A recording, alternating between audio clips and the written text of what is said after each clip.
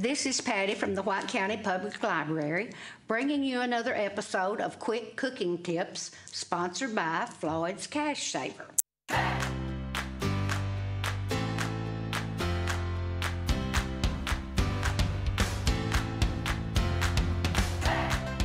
Today I am making sausage muffins.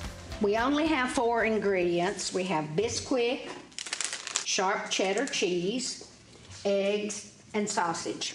First off, you fry your sausage and you take 4 eggs and break them.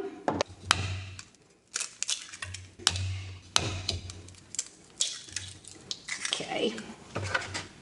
Then you beat them slightly. Oops. Then you add a cup of Bisquick.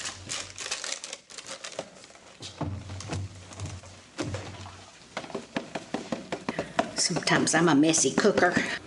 Put that in your bowl. A cup of shredded cheese. You can use any kind of cheese as well as any of your sausage. I use the hot and the mild, both when I make it, either or. Of course, I like warm stuff. You mix that all in, put your sausage, stir it up, and then when you get that mixed well, put it in your pan and you preheat your oven to 350 degrees. And usually it takes about 20 to 25 minutes. So, there's your pan.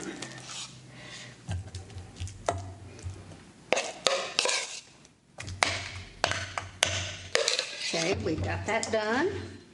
And here's your finished product. That's yummy. Thank you everybody for watching.